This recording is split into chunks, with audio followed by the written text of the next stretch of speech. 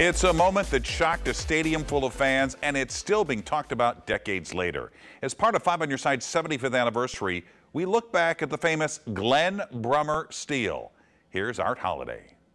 40 years ago, the Cardinals were in the midst of another World Series run. But it's a moment from the team's third-string catcher on a hot August day at Busch Stadium that still stands out amidst that championship season.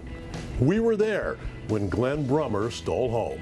The 1982 Cardinals were built for their ballpark with a combination of speed and defense. Led by Ozzie, Willie, Lonnie, and Tommy, the Cardinals stole 200 bases in the regular season.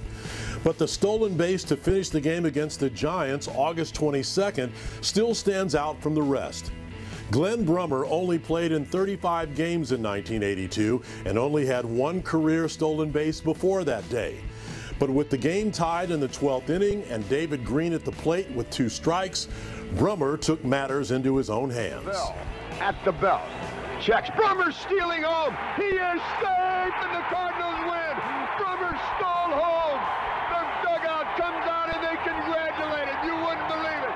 So I jump up and made sure I looked. I am safe, right? And so I jumped into Tommy Herr's arms. I said, we're done.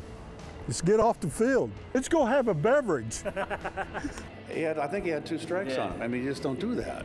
But when you're hot, you're hot. And while there was confusion over the actual ball or strike call, Whitey Herzog and company got out of there with their miracle win. He went to the ground crew and said, roll this tarp and let's get off the field before someone changes their mind. Let's get out of here. 40 years later, Brummer's steal stands out as one of the most memorable moments, not just in a championship season, but in all of Cardinals history.